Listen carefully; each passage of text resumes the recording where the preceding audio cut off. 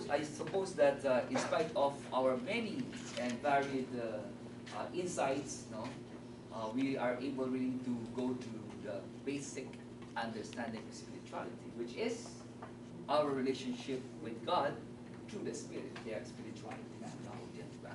Kaya although there will be plenty of different kinds of spirituality, because we have different ways of relating with God, but the important thing is that this relationship centers in the Spirit. And it is the Spirit working in us that we call spirituality. Okay.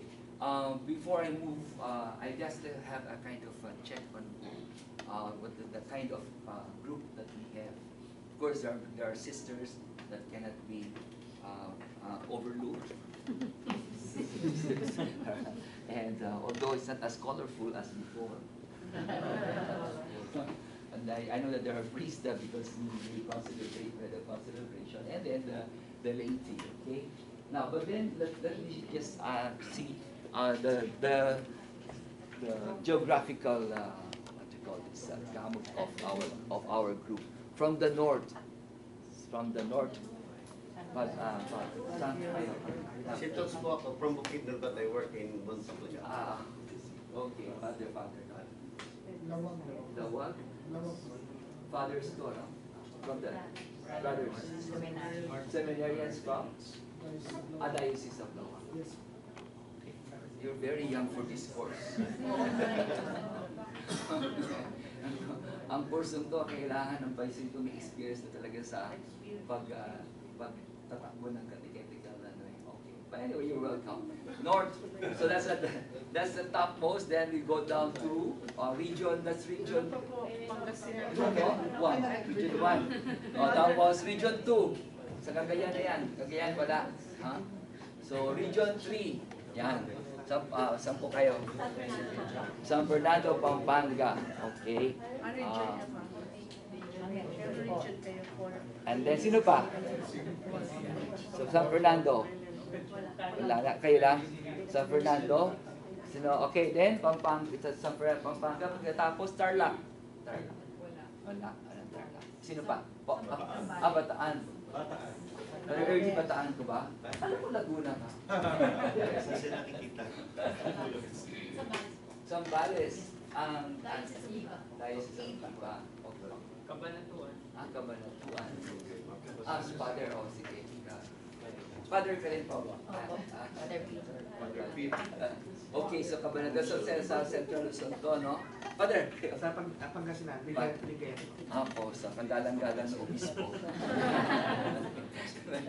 Okay, Archbishop Sok. Tapos, then, we move to sa NCR tayo. NCR na? Okay. From Pasig, di ba? Tapos, then sa Pasig. 5. From PCC.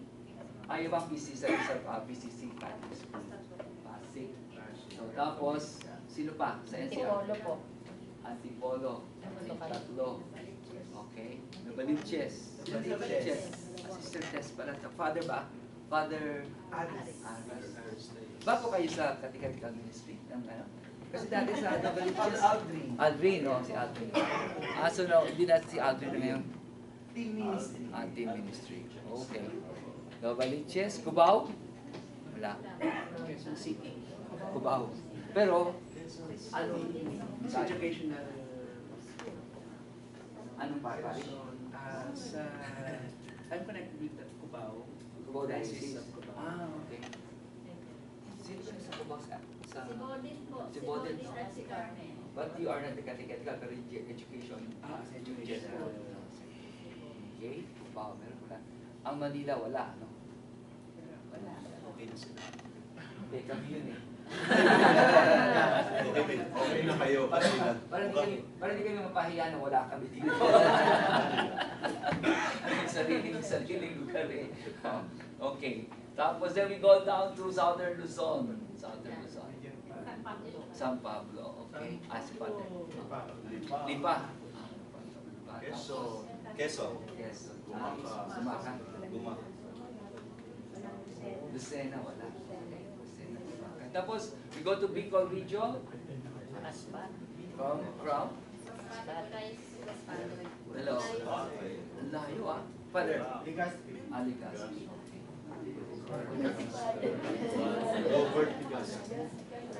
Okay, then, ano na, Visayas, meron pa sa Visayas, Eastern,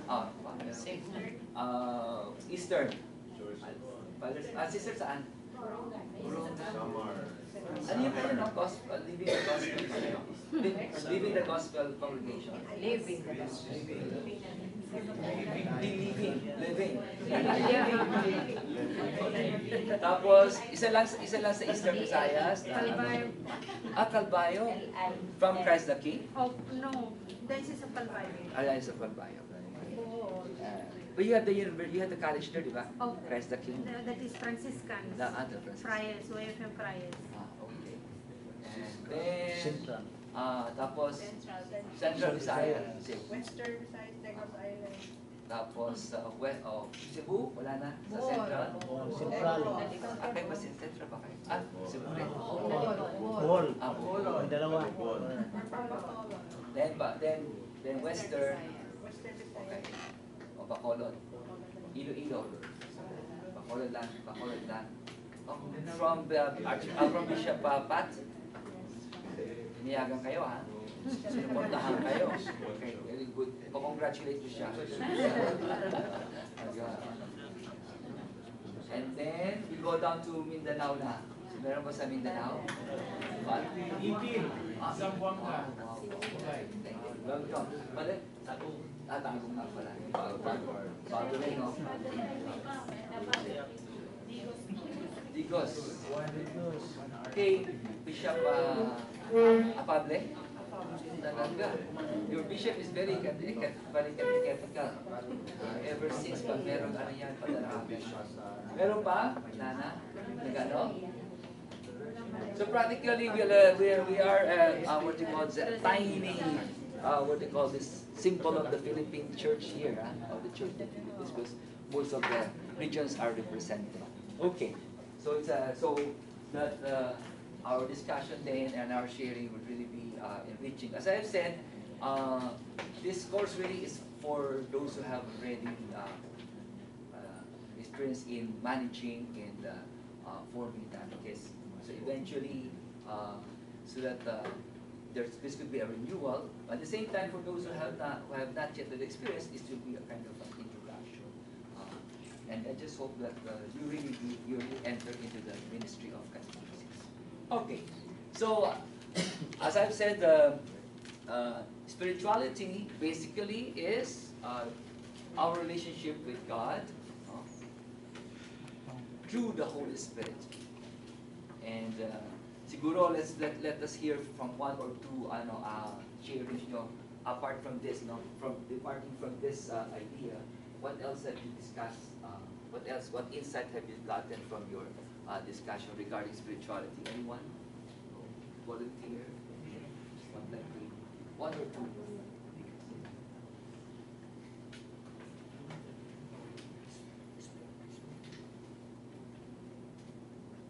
I'm really sharing my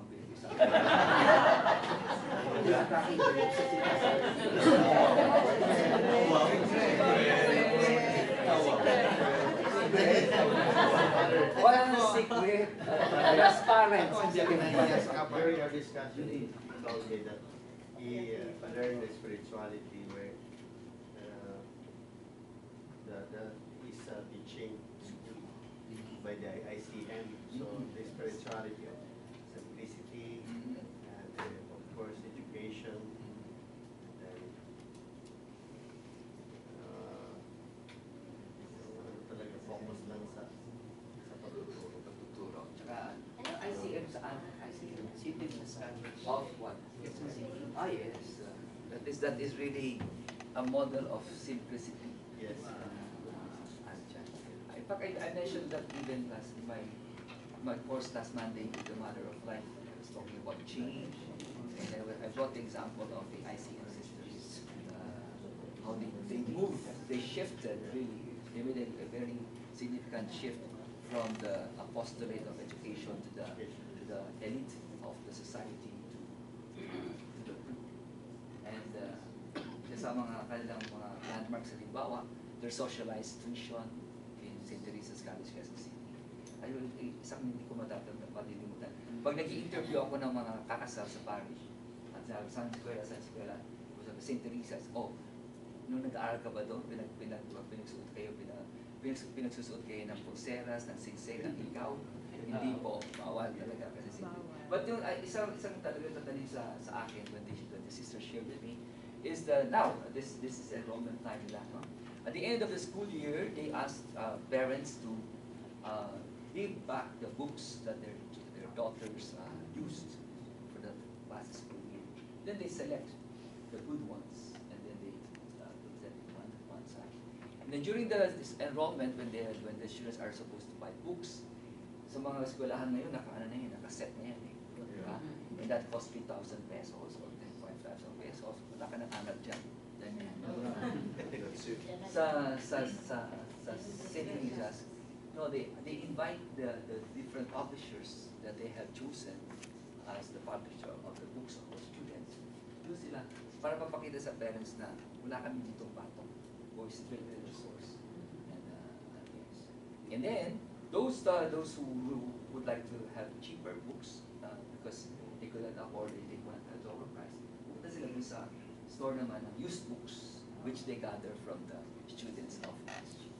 So that's how they do the socialized way of not only of paying the tuition but also of being educated.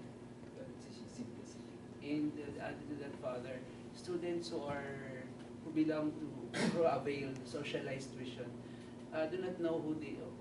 Even the teachers do not know who they are. So they are just part of the whole community without knowing them. You are availing the socialized program, so you are. So to avoid biases, that's what's good about it. Okay. I emphasize that because this sharing, because spirituality is not something on the air. Spirituality is seen in concrete. Authentic spiritual. The work of the Spirit is really seen in actual experience. Okay? Sige. One more. Dito naman sa kabila. Sina? Pwede ba kayo nakaturong ganyan? Sound check. Sige. Meron ba? Dito naman. Dito ako. Tapos na dito eh. Sister Nora, marinig ko yung boses mo ulit. Mutya ng Pasig. At saka, ano ka ba? Prinsesa ng MCST. Sige.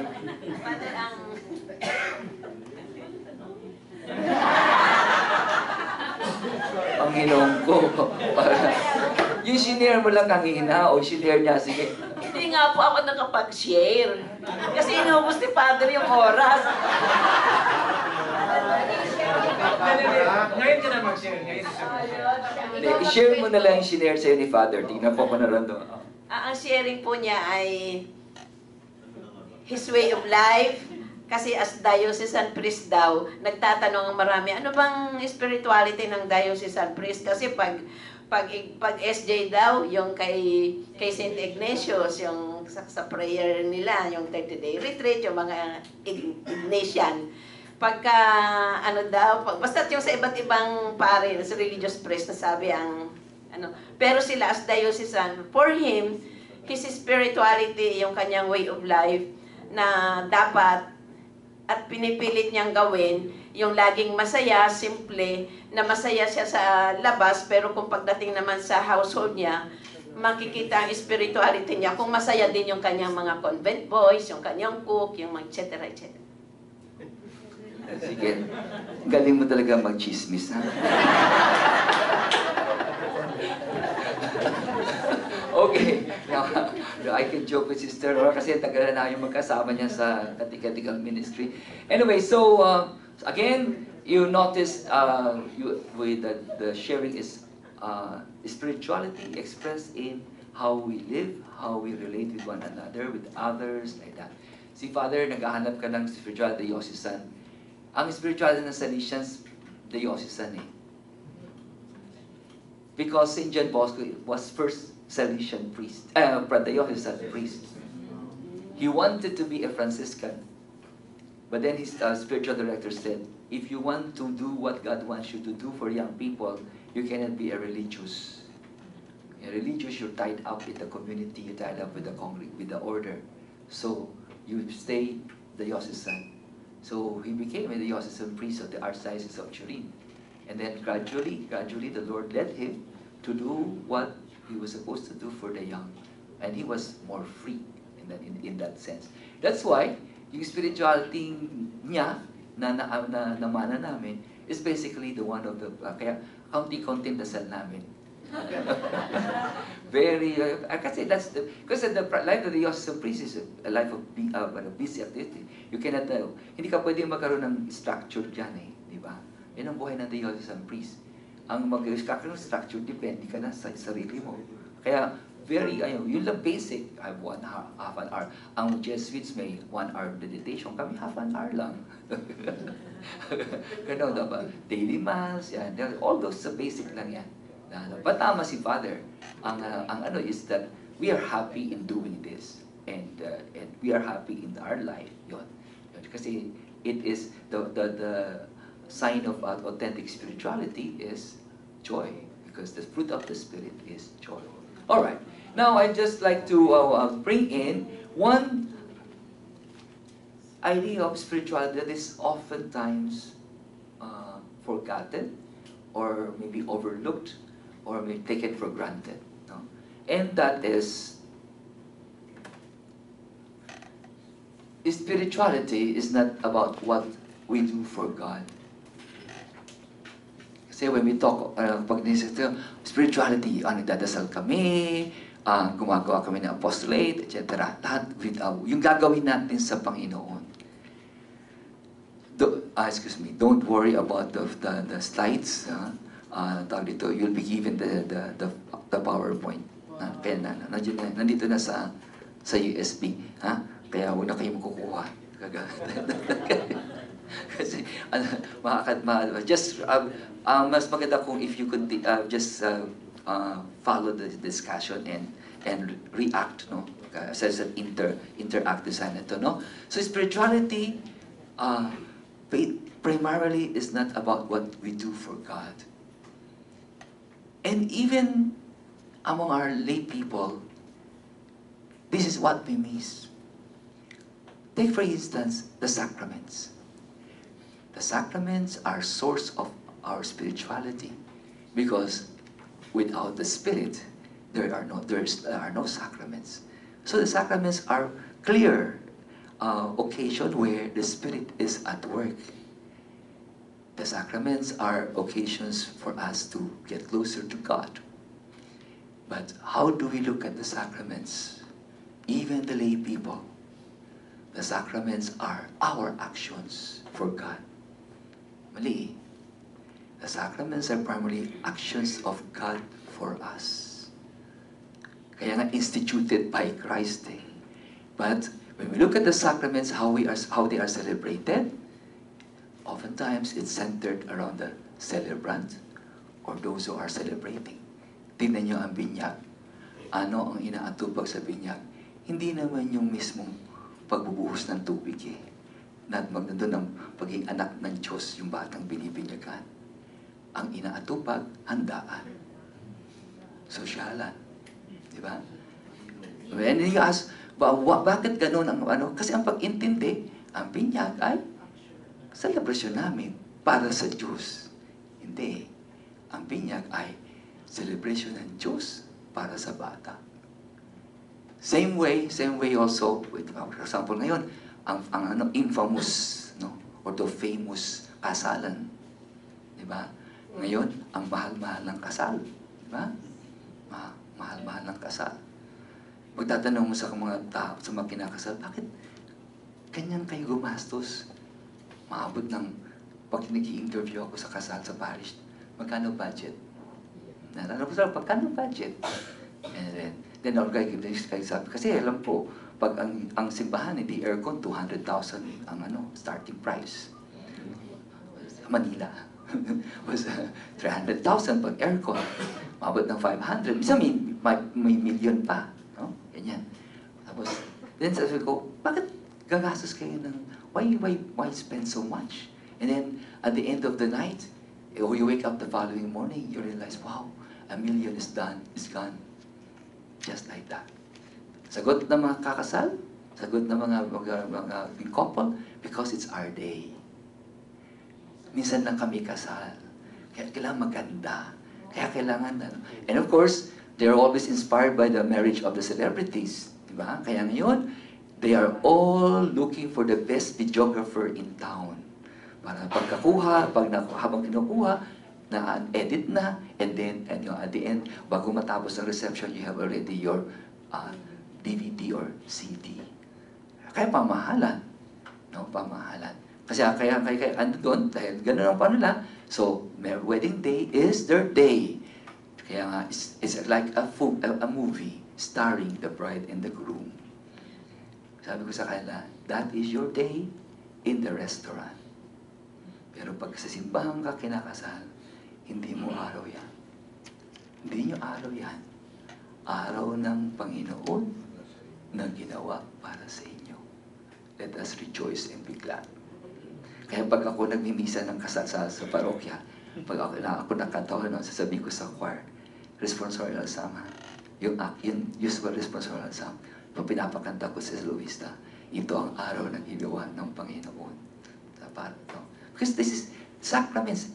The 7 sacraments are really celebrations of God for us. It is God doing something for us.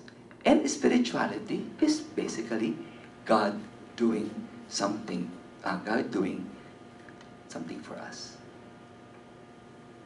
So spirituality then is about how God relates with us, how His Spirit works in us, how God sees in us the face and the life of the Son, Jesus.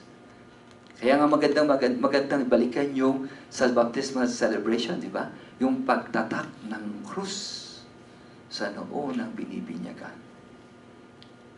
That means that at that moment, the Lord God looks at the face of that child or of that individual to be baptized, sees in that person the very face of His Son.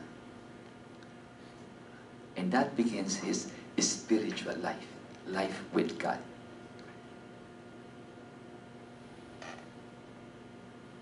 And so, sa spirituality, at sa lahat ng bagay at buong buhay, ang Diyos ang bida, hindi tayo. That is, I think it is a very fundamental concept in the, what they call this, in spirituality. Okay? So, therefore, ang ano dito is that, when we talk of spirituality, God is at the center. There is a psychologist who mentioned this. Talagang sa, kumbaga, pinag-aralan nilang journey of faith, no, of many Christians. The first 50 years, if we look at the first 50 years of Christian life, spirituality is usually centered on what we want to do for God. When we reach the second part, naka-golden na tayo, it is then, most of the time, God inspires us and knocks at our head. You've been doing things for me for the first 50 years. Now, the second part, let me do what I want you to do for me. Spirituality now reverses. That it consists now of doing what God wants us to do for Him. No longer what we want to do for God. Sabi ng mga psychologists, it is a natural, trend. Bakit? Kasi just as in human life, the first part of human life, we built our ego. No? The self. Pinalalakas yan eh. And then, pag malakas na yung self, then we can open the self to others na kahit ano mangyari, buo pa rin yung self na yan. So in spirituality, well, the first part is really to build that self in relation with God. Pag buo na yan, then that such that we do things for God, such that the trust in God is made strong, then punta na tayo doon sa the real, kumbaga, goal of spirituality. Doing what God wants us to do for Him, which is basically Christ's spirituality. Not my will, but your will be done. Okay? So that's why, sabi ni St. Francis of Sales, at the heart of one's spirituality is that union with God, which is lived by faith, hope, charity, in spirit of genuine piety. Okay? But it is God that dictates, no, that the way. So union with God, therefore, means living one's life in God and in His presence. Okay, this is simple. Ano lang siya. Okay? And in what you call this, si St. Francis of Sales ang noted for the lay spirituality kasi siya yung nagsabing holiness is possible for everyone. Have you read that book, yung kanyang classical book, di ba? Introduction to Devout Life. So siya yung santo na nagsabi, na nagsulat talaga na holiness is not only for those in the convent, in the monasteries, but it's for everyone. Which Vatican II picked it up and made it now, what they call this, one of its most popular teachings, no? That we are all called to holiness. And being called to holiness is simply living our life with God through the Spirit, which is living our spirituality. And that holiness, therefore, ito yung isa kanyang new way of describing spirituality, depends greatly on a person's cooperation with grace. Okay?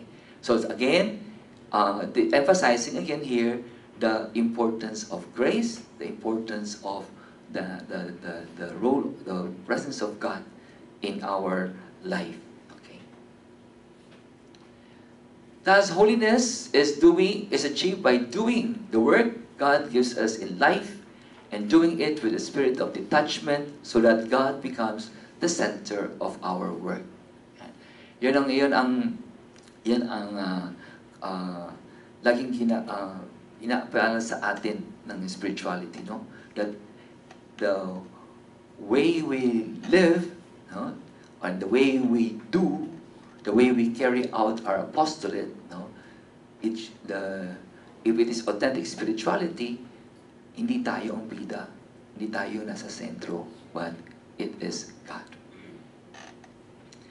I am just reviewing some points that okay. Therefore, holiness is made difficult. Sino ba naman ang hindi mahihirapang sumunod kay Kristo hanggang sa krus? No? But not impossible. That's one of the consequences of the teachings of Francis of Sales. Holiness, yeah, is made difficult, but it is not impossible. And holiness does not exclude joy, cheerfulness. It requires not penitence, but commitment, coming from a life of grace in carrying out of one's duties. Okay? As shared by Father in the as a diocesan priest. Yung ang importante yung ating pakikitungo sa Diyos ay napapakita sa kasiyahan sa buhay, sa pakikitungo din natin sa kapwa. And because in our tradition of spirituality, there has been a period where penance has been, no, physical penance has been emphasized, no, but after Vatican II, it's not doing away with penance, but looking at penitence in a different perspective, which is that day-to-day commitment. No? That, of course, that does not come from our own strength, but from the life of grace. The day-to-day carrying out our duties, no? Our duties. Yeah. So, with this discussion, comes to mind the figure of Jesus, the Good Shepherd. No, as I mentioning to you that, yeah, when we do our best to do what God wants us to do for Him, we cannot but end looking at Jesus and trying to examine whether how much we reflect Jesus in us, particularly the figure of Jesus as the Good Shepherd. Okay. Because the source of strength of all the saints to walk and advance the path of holiness is that charity or love of the Good Shepherd. Especially we in the, in the field, in the pastoral ministry, in catechesis, you know, that our involvement, no, and our doing our work, no, should really be driven by this love of the Good Shepherd. What we call pastoral charity, okay, which is a mystery and grace, and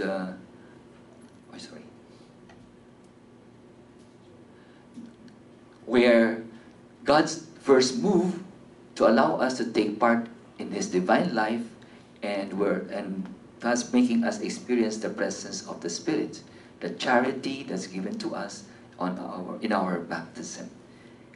Kaya nga, yung spirituality is nothing else but the deepening day by day of that faith, hope, and love that has been implanted to us on the day of our baptism.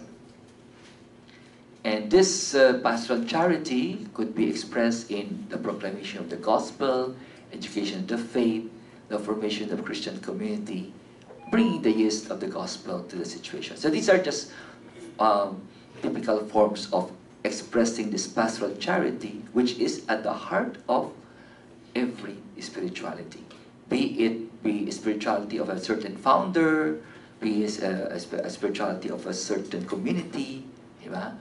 But however that spirituality is, it is grounded on the pastoral charity, the charity of the Good Shepherd, and is expressed in different forms.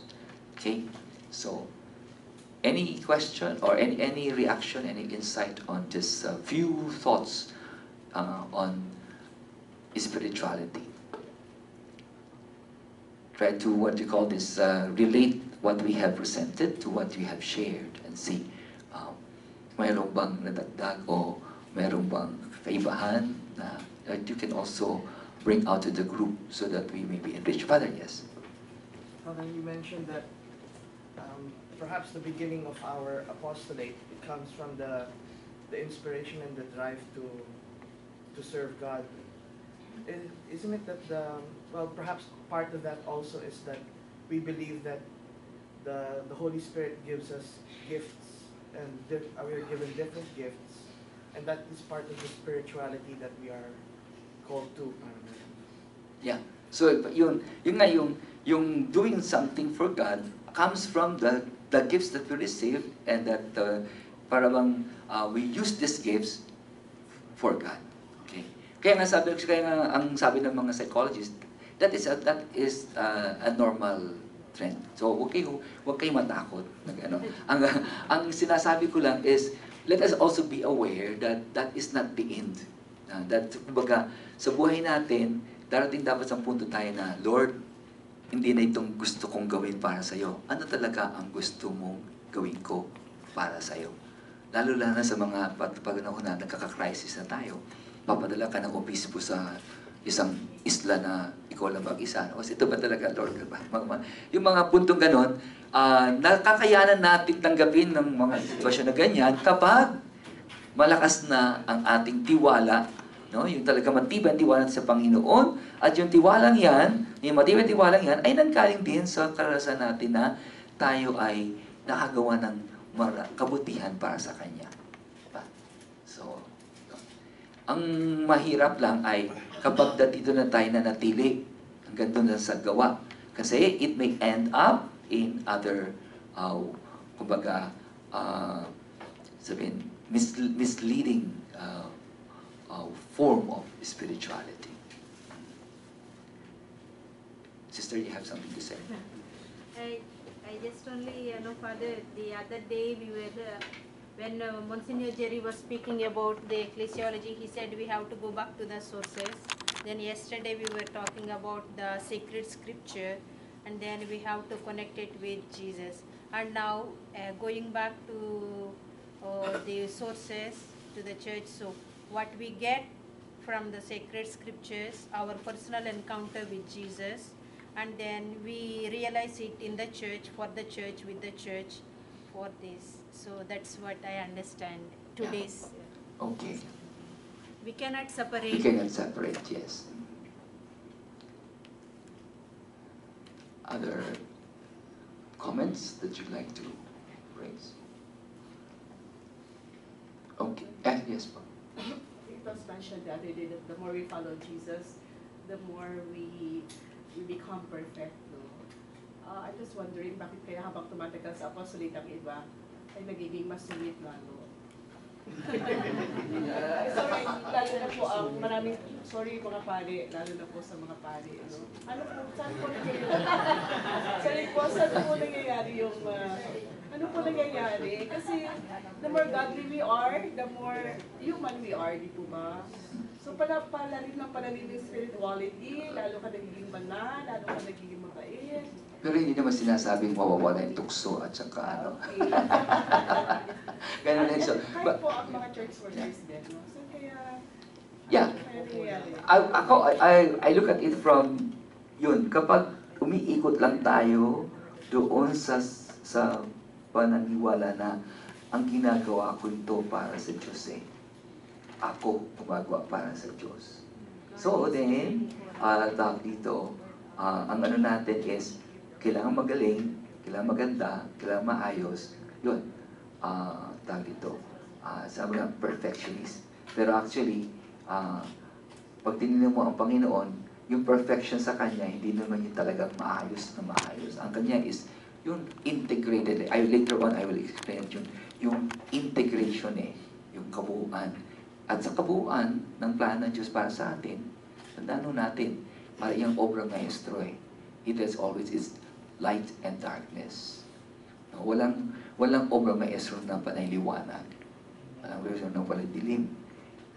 Ang isang obra maestro is a mixture balance of light and darkness. Parang Caravaggio. Di ba? Yan. So yun.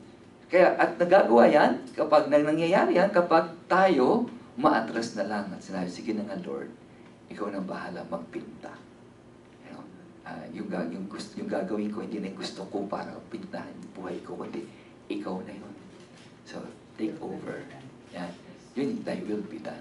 Kaya nga, sinabi tama, as we move and day by day, and we follow Jesus, we cannot end there with Jesus at the Garden of Gethsemane and Jesus on the cross. Jesus on the cross did not do what he wanted. No, did not do what they want. Let me just share with you this story, tapos magbe-break na tayo. Because it just came to my mind with this idea. There was this, my student, who is now a priest in Mongolia. In fact, he is now suffering. We heard a month ago that he had a heart attack, and so he's half paralyzed in He's now in Mongolia. And but when he was a brother, he was still seminarian. I brought their group to the Carmel in Gilmore. Kasi sa buhay ko may malaking parte ang mga Carmelites. Kasi they really were praying for, I've been praying for me, I'm praying for me for my vocation pa. So, nung formator ako sa Brino Vichy, during Christmas vacation, they're allowed to go home. So sabi ko sa kanila, sige, gusto nyo makakilala ng mga monk ang magdadasal para sa inyo? Sige, dali ko kayo sa Carmel sa Gilmore. And then, so we went there, days after Christmas, and at that time, there was Sister Teresa Constantino, who entered Carmel at age 50, after left all her career. Marami kayo, professor ng UP, DBP, ADB, parang executive, ganyan. But when her mother died, ano na siya, she pursued her Carmelite vocation, so she entered at age 50. Okay.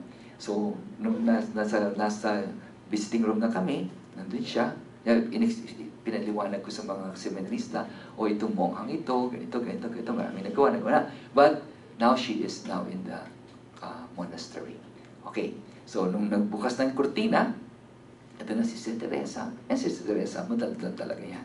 Kasi dami niya sasabihin, dami niya mga sige siya, share, ganyan.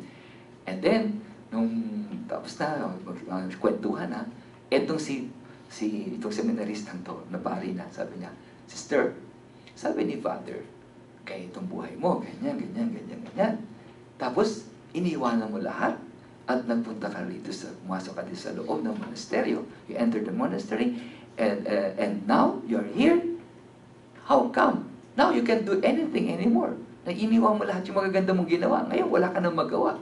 You're doing nothing. Parang you're doing nothing. Ba't ganun? Si Sister Teresa, yung ko ng konti. Sabi ko, sa loob ko itong seminarista, taklesa talaga to. Walang katak-tak na ano. Anyway, Sister Teresa took the question nicely. Sabi niya, Brother, have you looked at the cross? A philosopher. Sabi niya, sige man, siyempre naman, Sister, araw-araw, kita ko yung cross, araw-araw, may misa kami. Sabi ni Sister, ano nakita mo sa cross? Sabi niyo, brother, si Jesus, anong ginagawa ni Jesus sa cross? Sabi niyo, brother, wala. He can't do anything. Nakapako eh. Ganun kasi philosopher eh. Ganun. Sabi ni Sister Teresa, precisely, brother, that is what we are doing here in Carmel. We're imitating Jesus on the cross, doing nothing. But remember, Jesus, in doing nothing on the cross, saved the whole world. Tahimik. Tapos, the case is rested. Let's have our break.